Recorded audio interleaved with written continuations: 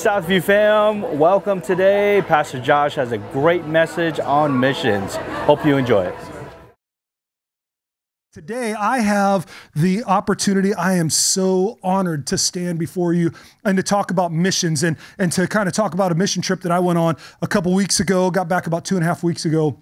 Spent 2 weeks in Nepal working alongside of Hope Force International. Some of you know that Hope Force is an organization that Southview partners with monthly, and they do a lot of disaster response. But they invited me to come along and see another side of what they do across the globe. They do work in Haiti. They also do work in Nepal. And so I got to spend 2 weeks with them learning and growing and not preaching and not doing anything like this. So it was such an amazing time. And so I have the opportunity to talk to you today, not only about that, but also about something that is really part of Southview.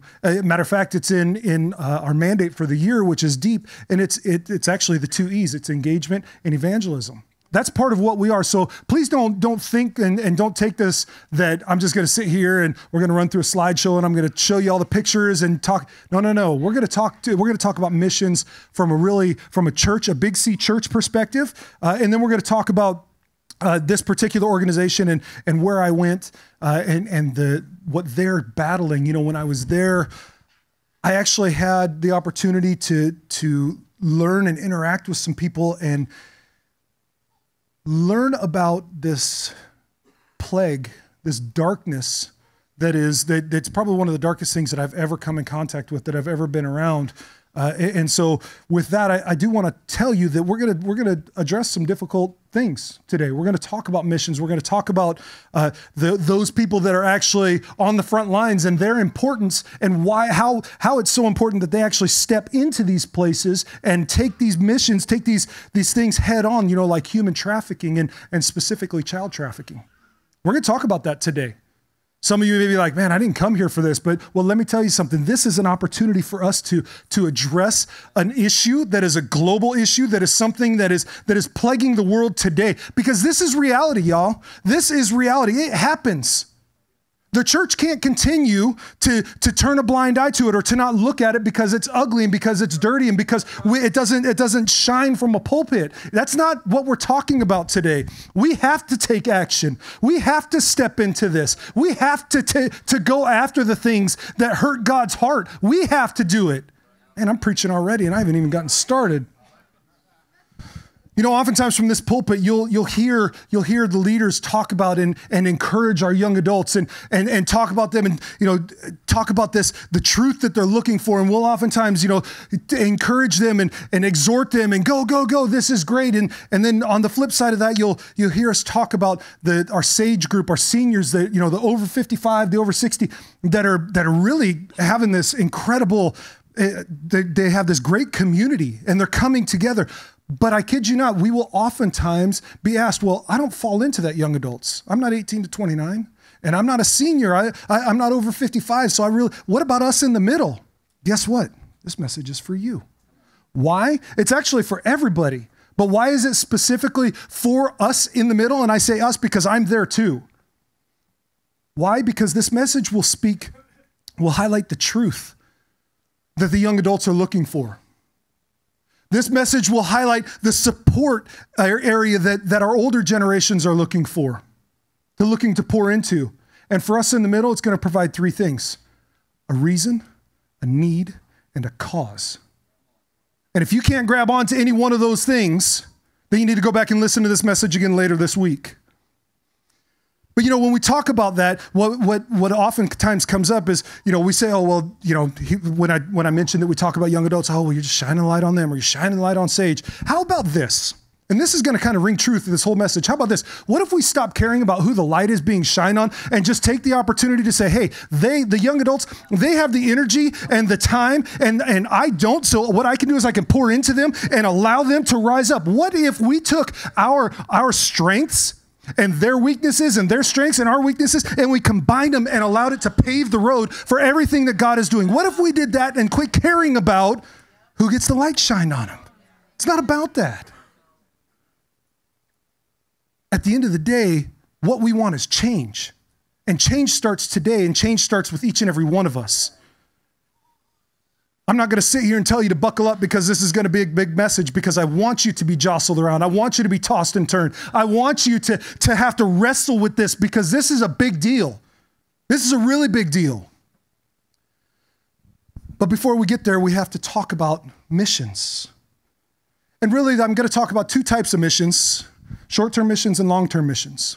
And within the church, there's a need for both of those, and we're going to explain that a little bit. But there's typically two types of people in the church when it comes to missions. There's the sowers that are able to sow in. Maybe they can't go, but they're gonna sow in a little bit, or however they can. And then there's the goers.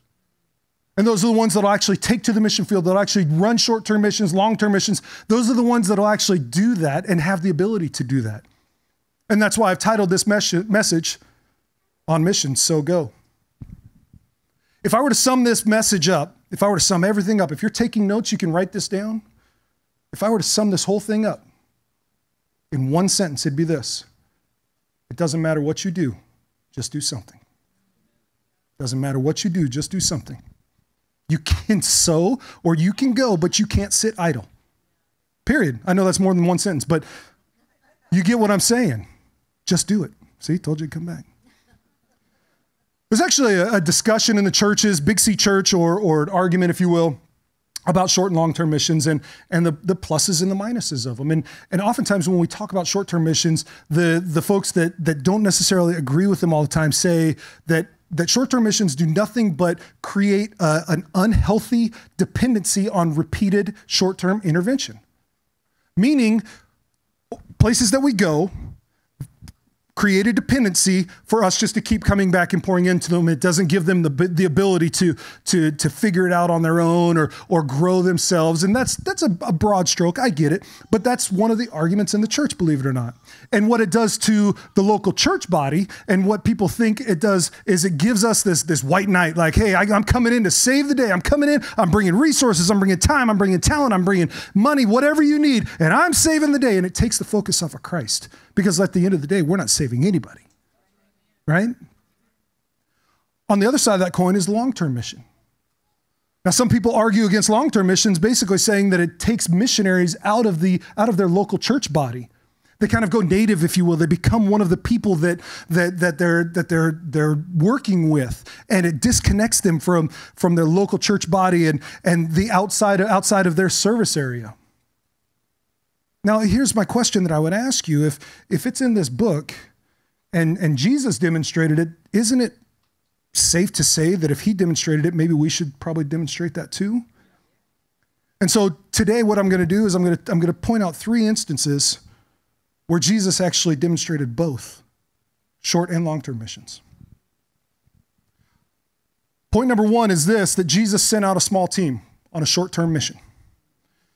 Turn with me, if you will, and if you don't have your Bibles, just look at the screen. Luke chapter 9, verses 1 through 6 says this: and he called out the 12 together and gave them power and authority over all demons and to cure diseases. And he sent them out to proclaim the kingdom of God and to heal.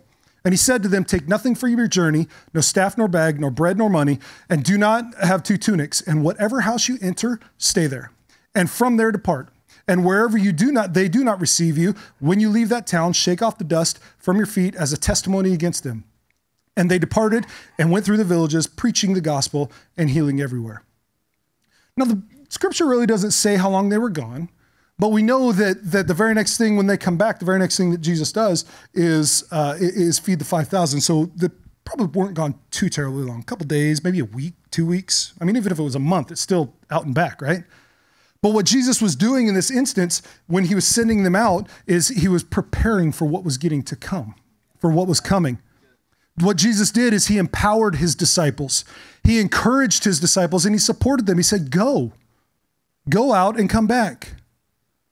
But he didn't just stop at the small groups. I love to take a small team. I really do. You know, that's 7 to 10. That's a perfect size team for me, because once you get larger than that, sometimes you as a leader, you start to just get in the management piece and you can't really dive into the mission. Does that mean that we wouldn't take a large team? Absolutely not. It's just a lot easier. It's a lot more comfortable to send that 7 to 10. Jesus sent 12.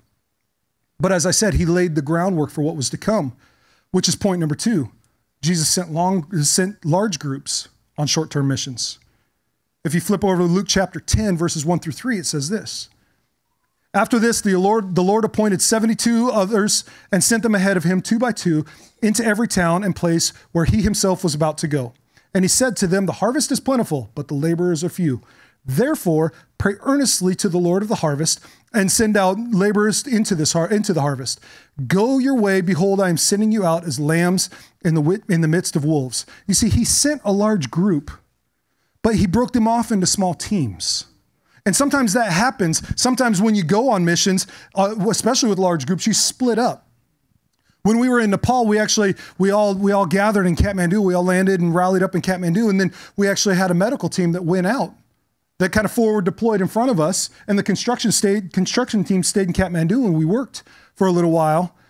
And then we all came back together. But here's the thing. So we were together, like the 72. We were sent out, and then we came back together.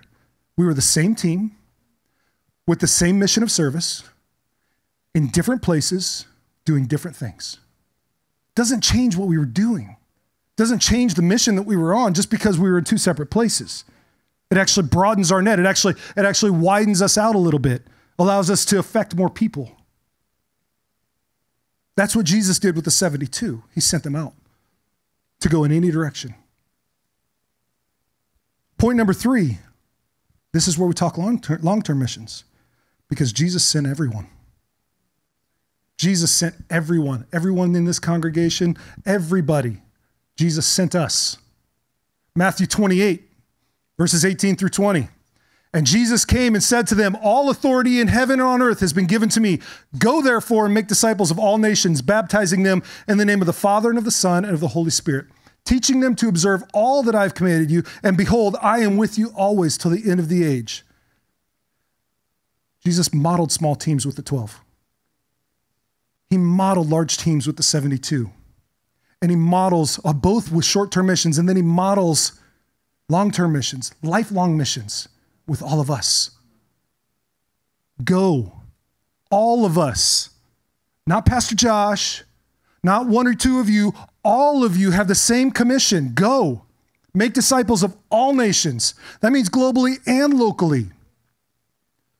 Let me just dispel a quick rumor real quick right now. You don't have to go to Nepal. You don't have to go to Mexico. You don't have to go to Canada. You don't have to go anywhere besides out that door and in a parking lot and drive home and go to work, because guess what? You're in a nation. All nations includes ours. It includes our nation to be able to affect change, to be able to do something in your areas of expertise, of your areas of influence. All of us go on mission. All of us are called on mission. All of us have the same commission. So don't think that you have to take a mission trip across the pond in order to affect change. You can do that right here. But how do you do that? Very simply, through relationship. Jesus' relationship with his disciples was so much and so close that when he sent the 12 out, he trusted them to go and share the gospel, his gospel, the good news. He gave them the authority, his authority. He gave them his authority, and he gave them his blessing. He said, go. But the problem is in church, so often what we want to do is we want to keep everybody. We want to keep them here rather than send them out, because why? If you are so good at what you do, why do I want to send you out? I can't lose you. That's what we do. But if we're not sending everybody, if we're not sending people, then we're not obeying. It's that simple. If the church comes in and says, I want to keep every person serving because they're so good, and if they left, I wouldn't be able to do what I do. We wouldn't be able to have this service. If that's the case, y'all, let me tell you, that's wrong. You need to be in a position to where you can send people when God calls them. Bucking against that system doesn't work. When God calls somebody to step out and they come to you and say, hey, God's calling me to step out, you should say, what can I do to help you? We shouldn't try and keep them. Well, that's great, Pastor Josh, but what about the people here? What about in our local area? Well, I just told you, you're on the mission field. I agree. You should sow into your city, sow into your area, sow into your work. What are you doing? Well, I serve. That's great. Rally people up to serve with you. It doesn't have to be a pastor that says, hey, I need to get a whole team together. You have that authority. Jesus commissioned you. You have the authority to rally people. Regardless of if we're serving locally or abroad, we can't serve without relationship. Because if we do, we're setting ourselves and we're setting people up for failure. Areas throughout the globe aren't always super welcoming when an outsider comes in and tries to do things without a relationship built. They have to have that relationship. Don't believe me? Raise your hand if you're from Tennessee and raise your hand from California, and then ask the Californians how they felt when they moved to Tennessee. We're not super welcoming. Let's go. It happens. I'm not look, no shade on anybody I'm just saying, if we're doing that here, imagine what that's like in a culture that's not our own.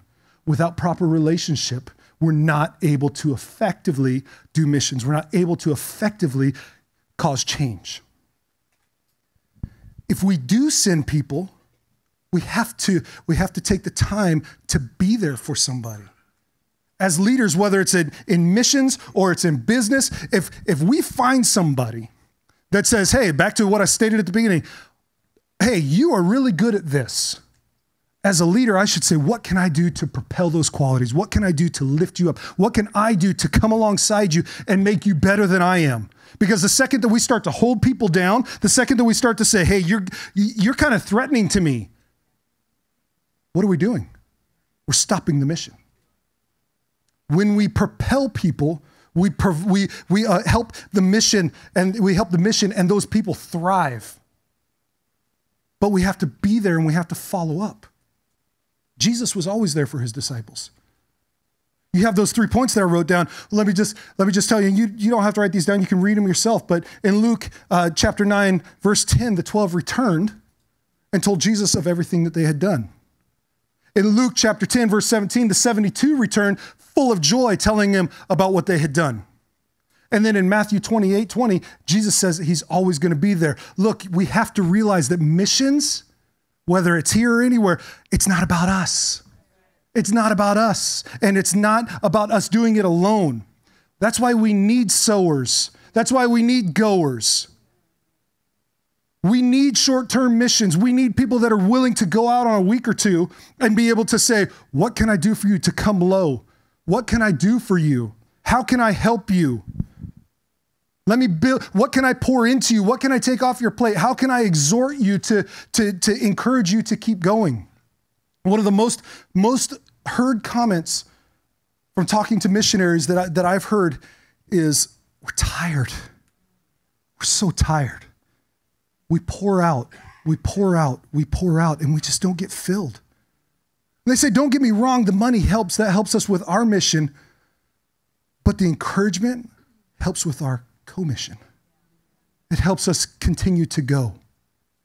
And on the flip side of that, we need the long-term missionaries, because they're the ones that are learning the culture. They're the ones that are there. They're the ones that are understanding and building those relationships, who have laid down their dreams and desires and their goals for the calling of God.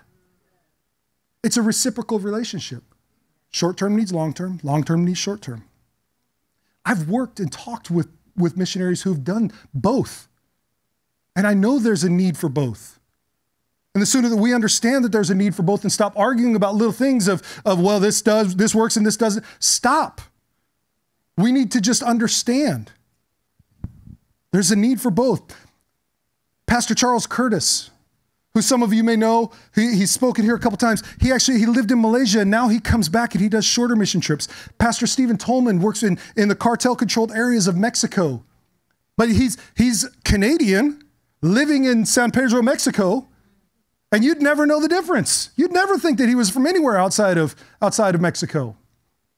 Because that's what he's done. He's cultivated this relationship. He understands what's going on. He understands the people. He understands the culture. And most recently, the missionaries that I talked to are Silvio and Rose Silva, who work with kids coming out of child trafficking in Nepal. And that's where I want to spend probably the next 30 minutes talking to you about what they do and what they see. As I said, I had the honor and the privilege to spend about 2 weeks in Kathmandu and in the foothills of the Himalayas. And you'll see behind me, as we put up this the slide, there's a heavy Hindu culture, but there's also a Buddhist culture. On this big white temple here, that's a Buddha. That's up on the hill. It's a Buddhist worship temple.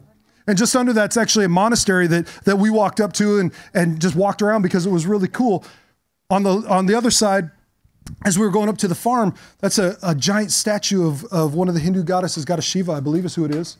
And then the one in the middle is actually about a half a mile from where we were staying. And there's a little sign that says, if you're not Hindu, you can't enter in here. But it was so cool to see. But you know where Christianity is in this? About this big, little tiny spot. Little tiny spot, because that's the culture. But the folks that are there don't press against that culture. They understand. They plant. They sow. They make a difference. Our medical team went a little further when we went up to the farm. Medical team went to a village about 8 or 10 hours away, and the construction team stayed in Kathmandu for a couple extra days.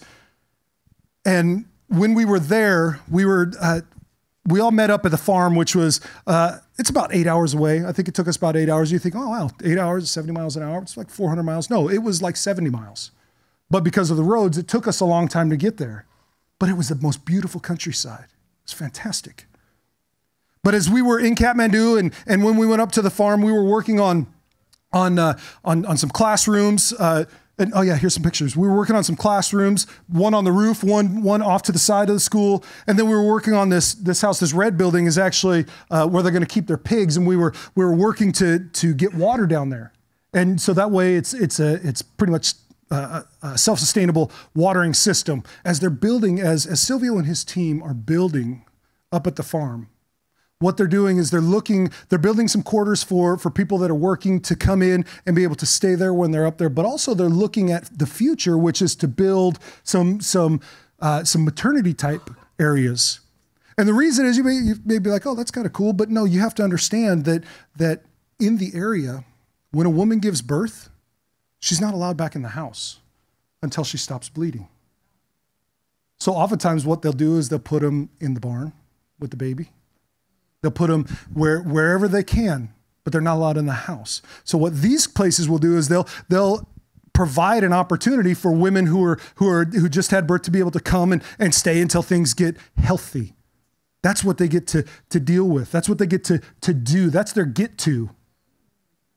I mentioned that we had a medical team that went out a couple days before us, and they went to some of the different villages, and they actually saw over 2 weeks. They saw 600 patients.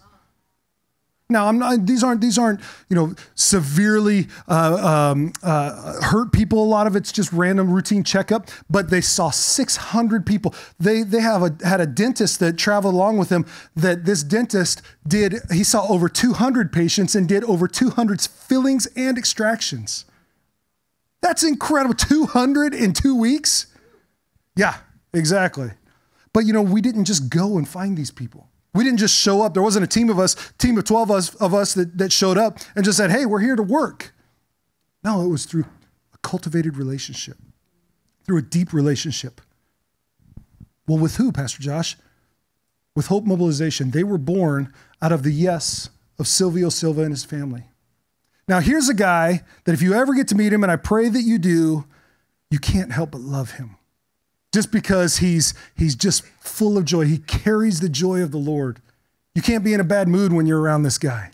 He's actually Brazilian, moved to Nepal.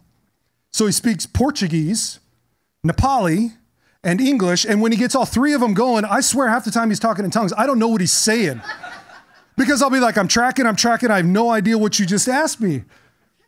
But he has such a heart. And he just wants to give, and he wants the best for people.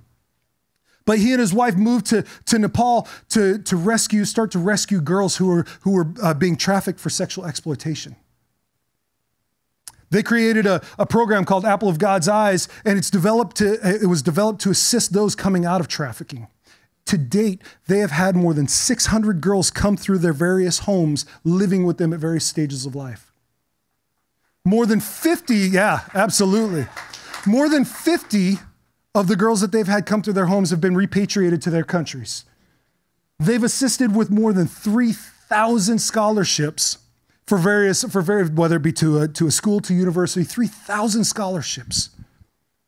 They've created vocational programs that teach things like sewing and tailoring, where these girls and these women can come in and they can make tablecloths and backpacks and school uniforms. And they made me a school uniform and I was so excited. I was planning on wearing it today. And like a chucklehead, I took it home and I washed it and I shrunk it because I'm not good at it. So it would have been like fat guy in a little coat if I was up here.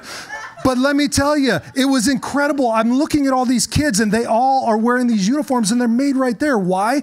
Because that's a trade that they're learning. They're starting to offer baking classes so people in the community can order cupcakes and cakes and things like that. They have a beauty parlor that they've established that takes women and allows them and teaches them how to cut and style hair, to do makeup. And that beauty parlor is actually a part of a shop called their Beautiful Bride Shop, which is a one-stop shop for wedding planning. That means that women who are getting married can come in and rather than spending thousands on wedding dresses, they can actually rent a wedding dress. They can rent all the accessories and all that stuff. They can be made to feel like a princess and on their special day. And it's all because these girls have an opportunity. But who are these girls? That's always the question. Well, let me share 2 stories. I asked Silvio to send me a handful of stories and I pulled 2 of them to share with you. Now, I do want to say that the names that I use in these stories are not their actual names. We've changed their names for 2 reasons. One, to protect their identity, but more so to protect their dignity. Because here's what I'll tell you, as we got to know some of these girls, we don't know their stories. And to be honest with you, I don't want to know their stories. I don't. They had something happen to them. That's what I need to know. They're in a bad way. They were in a bad way. That's all that I need. I don't need to know the details. So to protect their dignity, we've changed their names.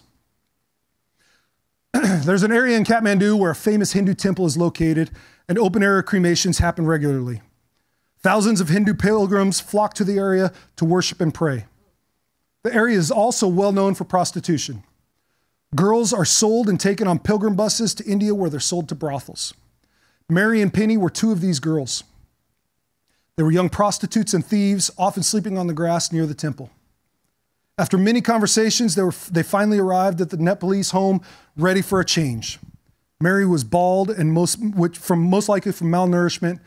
As many of the days they were on the street, they would barely have enough money for a cup of tea.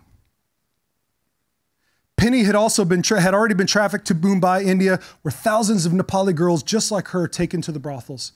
Unfortunately, after a few months at the home, Penny returned to prostitution, but Mary stayed. Now, at 13 years old and having never gone to school, it was a difficult process to get her enrolled in school, but they finally admitted her into the 4th grade and she began her studies. Now, let me pause for a second. 13 years old, 4th grade, how's that happen? Because the great thing about this organization is when the girls come in, whatever level they're at, that's where they put them. Whether they're 13 years old and they have a 4th grade level, or whether they're 16 years old and a 7th grade level, it doesn't matter. So it's okay. It was nothing to see a 13-year-old studying with 7 and 8-year-olds. Oftentimes the older ones will progress a little faster because they'll pick things up a little quicker and they'll be able to burn through the grades a little faster. But that's regular. Mary was smart and quick thinking, but she struggled with her schoolwork. Those struggles led to anxiety toward the end of the school year, because if a student doesn't pass their final exams, they're beaten by their teachers and their parents. That feeling of, I'm not capable, that anxiety led to feelings of, I'm not capable and I'll never be anything. But in that moment, an opportunity for ministry arose.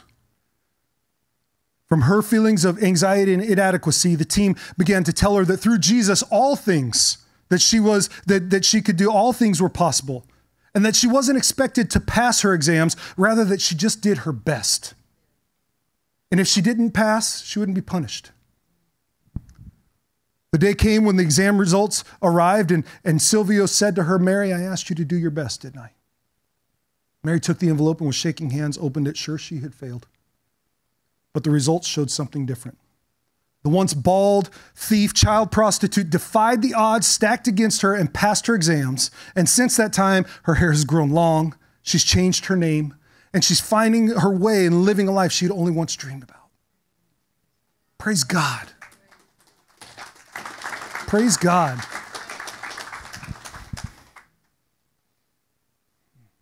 Man, I struggle with this story. Becky lost her father, who was a school principal at her village at a very young age.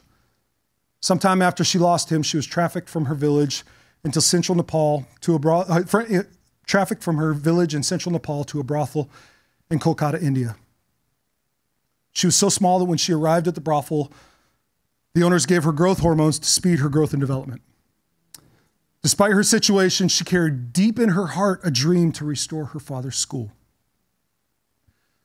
Becky was eventually repatriated to Nepal and arrived at the Nepalese home with her dreams.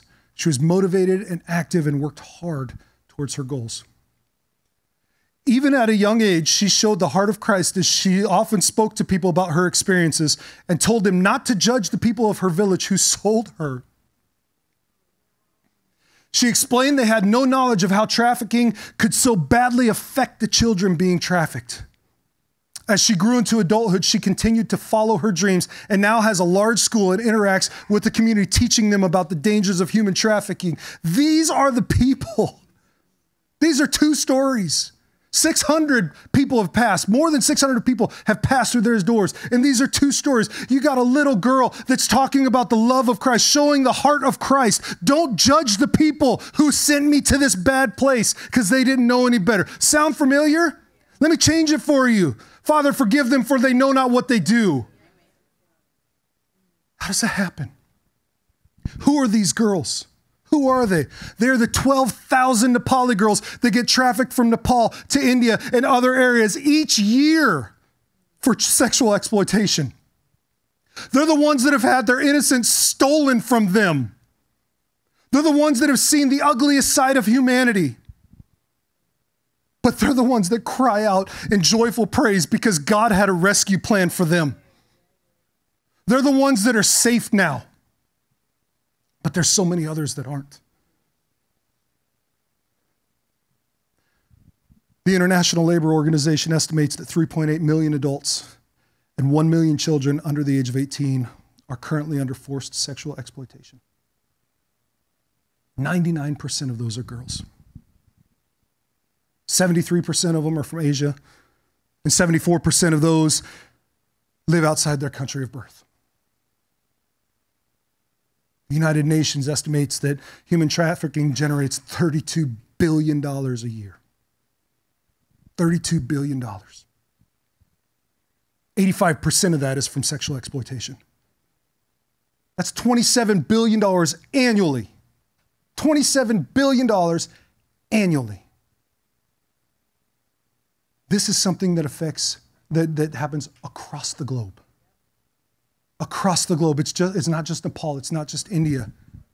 It happens right here in the good old US of A, right here in Tennessee. Don't believe me? He stepped outside, but ask Scott Owens about his interaction with people on Highway 24 and Highway 40. All the time. It happens right under our noses. How? Well, in Nepal, economic factors, ignorance factors. You see, when you have limited resources, that's an opportunity for traffickers to come in. Promises of money, promises of education, promises of jobs, that opens the door. That opens the door for them to come in and deceive these poor villagers. What parent isn't going to stand there and say, wait a second, I have nothing. You mean that my kid can have a job? You mean that she can go and go to school? Or he can go to school? Absolutely, yeah. And the trafficker says, yes, I'll walk them into their calling, which is my calling. There's also cultural factors. Nepal is extremely patriarchal. It's just how it is. One of the responses that Silvio told me that they hear across Nepal and India when it comes to girls is we don't care if kids are born girls, as long as they're born to the house next door. I actually had a conversation. I said, as a dad, I don't understand this. How can a father do this? How can a mother do this? And the response that is so often heard, what's it matter? It's just a girl. What's it matter? It's just a girl. It's just 50% of God's creation. What's it matter? After the manipulation or the sale of these young girls, they arrive at a brothel and they're already in debt. They're already in debt. Travel expenses for a trip they didn't want to take. Food that they desperately needed. All their clothes, it's all charged to them, all charged to their account. They can leave at any time. All they got to do is pay their debt. The problem is all the money that they earn goes to the owner of the brothel. They're never going to get out. They're never able to pay. Much like the organization that we work with, Operation Freedom from Slavery, that frees people from these brick kilns. It's the same thing. You're so in debt, you're never going to pay. Now they can try and escape, but there's so many threats. There's so much surveillance. There's corruption. All of those things make escape impossible. These girls are stuck. They're stuck. They're treated terribly. They don't go and have their own little room at a minimum. No. They're treated horribly. They're malnourished. They're physically and psychologically tortured daily. Many of them have contracted diseases. A lot of them contract HIV before they're even 18. They're forced to see between 3 and 40 customers per day, with the average being 14. 14. If that doesn't shock your soul, I don't know what will.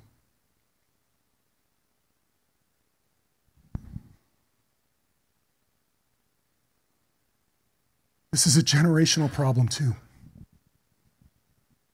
When a woman has a child that's being sex trafficked, when they have a child, oftentimes that child will follow in their footsteps because that's the area, that's what they're grown in, that's all that they know. They'll start begging at a young age, and then when they hit their preteens, that's when they'll enter prostitution. One story that we heard while we were there was of a teenage girl that showed up at one of the homes with her 3-year-old son. Teenage girl, 3-year-old son. And her son used to hide under the bed while her mom worked. These are the stories. These are the statistics. I'm not making this up. I'm not telling you all of this to throw this crazy message on you and shock your system. I'm telling you about the ugly side of the world that we don't get to see. The ugly side of outside the church walls. The ugly side of humanity that we don't want to talk about. That's why I tell you this. That's why I'm talking about this. I want to tell you a story of an experience that I had while I was there. As I mentioned, they had a number of different houses that we were able to, or that they have the girls in, and we were able to go and tour some of these homes. And when we got there, there was, we were all sitting there. The whole team is kind of sitting there, and these girls are all sitting on the floor, and they're going around and they're saying their names and their ages, and then we go through, we say our names and where we're from, and it's kind of awkward because they don't speak great English. It's kind of limited. At the school that they go to, they're learning English, so it's broken, and but it's just kind of this awkward interaction. And then one of the older girls said, "Well, would you guys like to see the house? Tour us around the house?" We said, "Absolutely." And so we all stand up, and some of the girls kind of started leading, and this one little girl, I'm going to call her Angel, she came up to me and she grabbed my hand, and she started to tour me with this big group, just dragging me through room to room, and I'm thinking to myself, I'm a 48-year-old white guy. What's your last experience with someone like me? And you're taking my hand and showing me around your house. My heart just started to break. And as we went room to room, we go into the different bedrooms where all the girls are. They have bunk beds, and there's, probably room, 7 or 8 bunk beds, 6 or 7 bunk beds. So, 12, 14 girls in the room. And I asked her, I said, so which is your bed? And she pointed at it, and she was so excited. It was all made nice, and there's a big stuffed animal. It was all, look, parents, I wish my kids would make their beds as nice as they made them, because they were tight. And so she was all excited. And so, we walk out of there, and we go, we're touring the rest of the house, and she's just dragging me along. And we get up to the roof, and she takes me over to the overlook, and we're overlooking the garden. And she's telling me about all these things that she has, all the things that they planted. And then, they have clotheslines out there. And so, her and some of the other girls start running around through the different clothes, and, and just laughing and giggling like they do. And it was really touching moment for me. So we wrapped up that tour and went on about our way. And the next day we went to the school, and we were working at the school.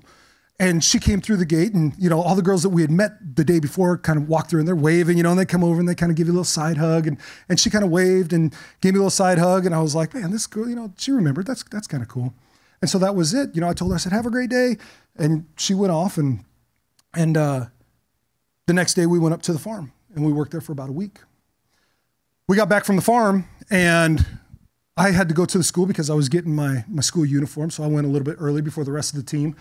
And I walked in and talked to the folks that I needed to talk to. And then I was just standing out there in the courtyard waiting for the rest of the team to show up.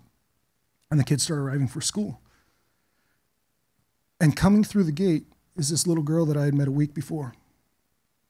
And she looked at me, and she saw me, and her eyes got about this big. And she had a grin from ear to ear. And she started running, arms open wide.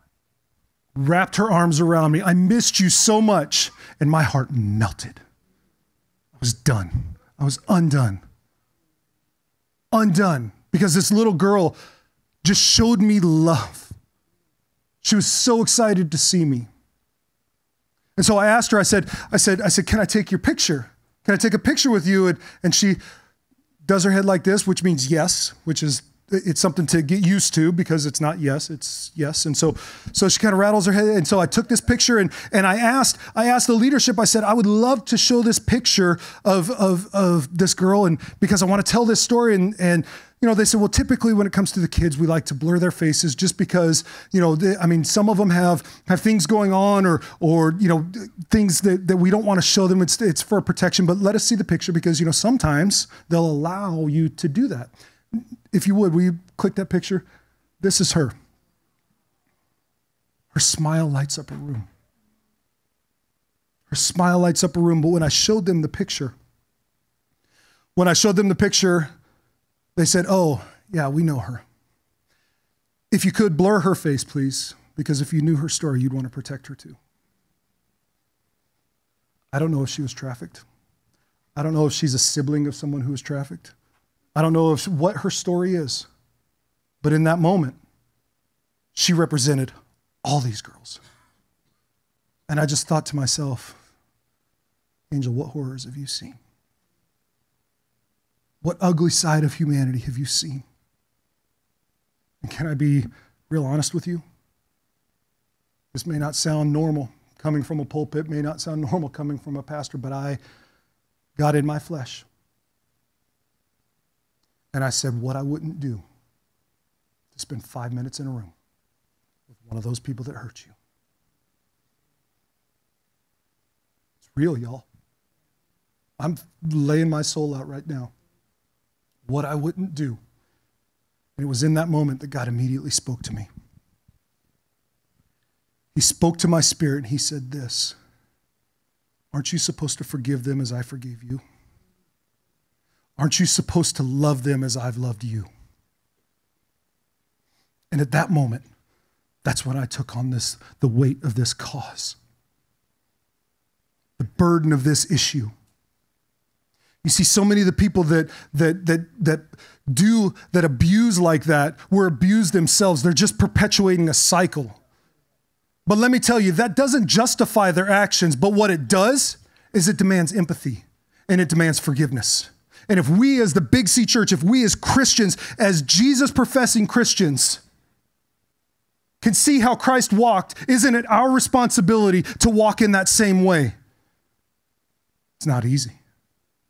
It's not easy.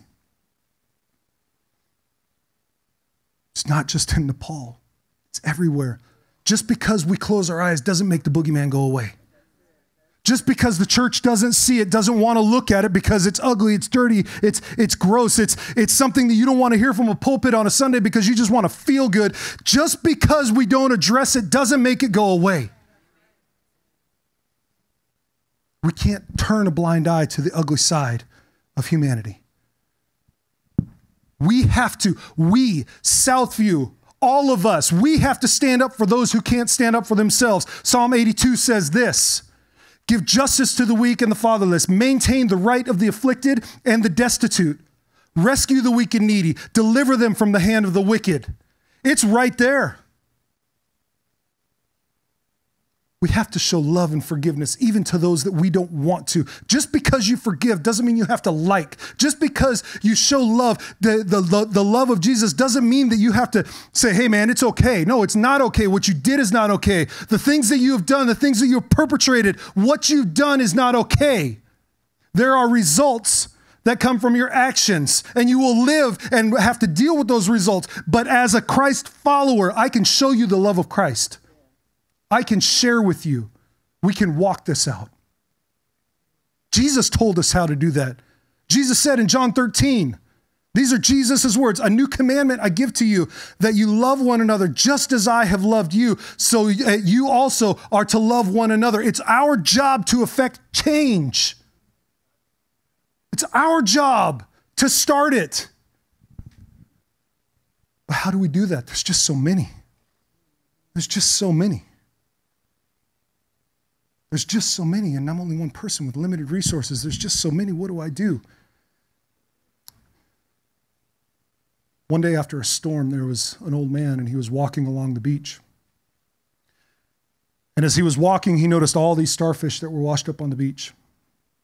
And he came across this little boy. This little boy was picking up a starfish, chucking him in the water. Pick up a starfish, chuck it in the water. The old man walks up to him, he says, son, what are you doing? He says, I'm saving the starfish. The old man looked and said, there are starfish everywhere. You can't save them all. Kid picked up a starfish and he chucked another one. And the old man says, it's not going to make a difference. Kid picked up a starfish and he chucked it in the water, and he looked at the old man and he said, made a difference to that one. Made a difference to that one. Tell you another story. There was once this being that was there from the beginning. And he made a creation that he loved dearly. And that creation fell away from him. And he set in place a rescue plan to come and save them. And even if it was for one, it had been worth it. If we can make the life and the difference of just one, it's worth it.